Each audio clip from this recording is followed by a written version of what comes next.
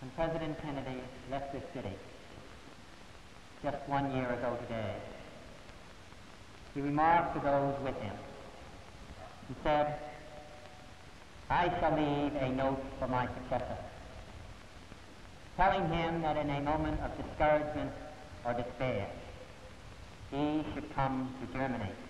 He should come to Berlin." I knew what he had meant because I had been to Berlin before, and I see again what he meant when I look out at all of you.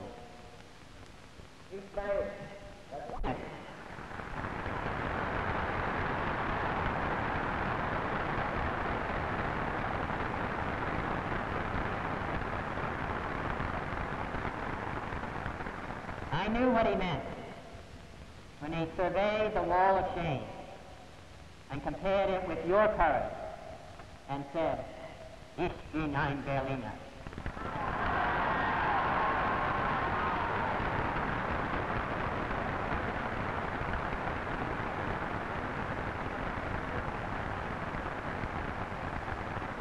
President Kennedy clearly saw the qualities of citizenship that have made your city a password of freedom. He saw clearly the quality of strength which has prevented any assault from breaking your will.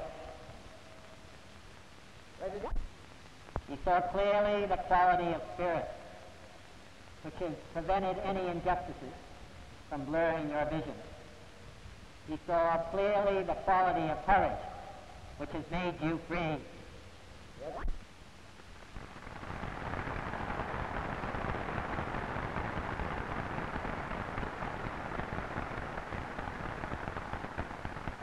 Surrounded by hostility, besieged by enemies, your future threat, your freedom in jeopardy, you have emerged from each of these assaults stronger, greater, and more resolute.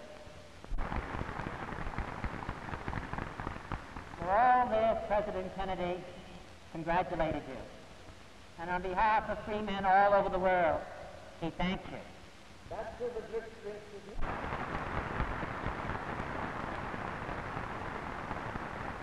Today, for him, you, a free and courageous people, I have come to thank you.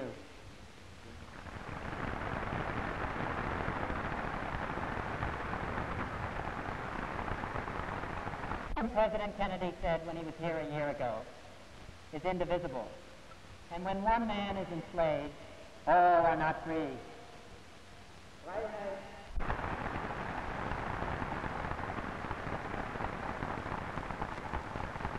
To Berlin know the truth of these words as well as any people throughout the world.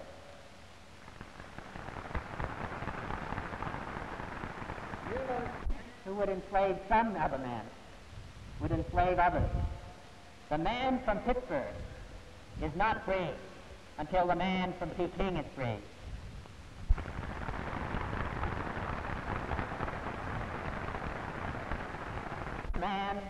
The man from West Berlin is not free until his brother in East Berlin is also free.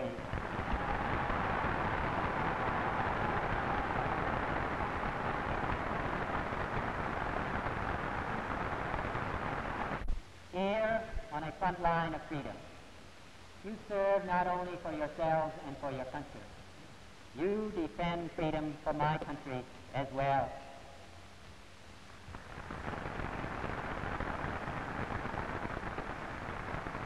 And with your allies, and you defend freedom for free men all over the globe. America and other countries have helped you defend your city, and look forward to the day when your family, your city, and your country will be reunited in a Europe of peace and prosperity.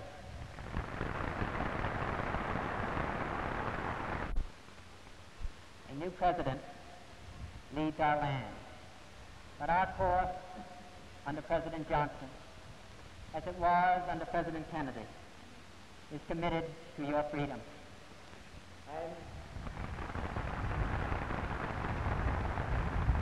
Freedom is not propped up here in Berlin. It does not exist in this city because of the assistance from outside. Here rests on your vitality, on your free elections, on your trade unions, on your great university, on your flourishing industry, and on your gallant mayor. The name of Berliner is far more than a geographical accident of citizenship.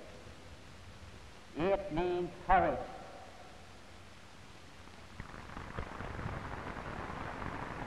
Our freedom has not been given. It has been bravely earned. And so it must be with freedom everywhere. And so it has always been. Freedom, said Pericles, is the sure possession of those alone who have the courage to defend it. And his words fit Berlin. And about 2,000 years later, your own Goethe wrote that he only earns his freedom and existence who daily conquers them anew. And it is in that same spirit that President Kennedy spoke, acted, and lived. He referred here to the city of Berlin, but he also founded here in full measure. Oh, by honoring him, you also honor yourselves, and forever John F. Kennedy will live in this city.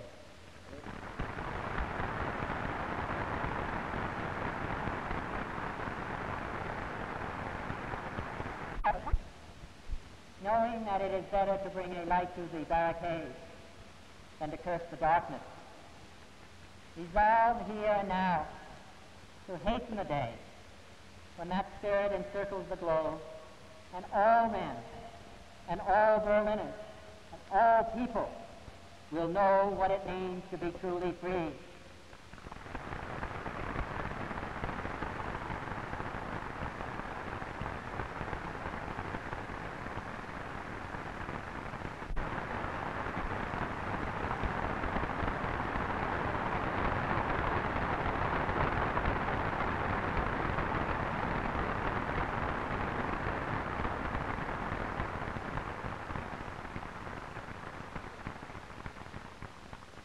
So on behalf of John F. Kennedy, on behalf of all of the Kennedys, and on behalf of all of the people of my country, I thank you.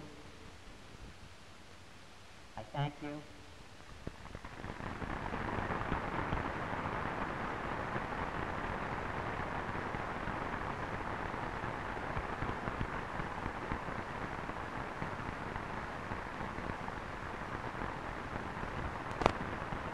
With you as free citizens of the world. I thank you.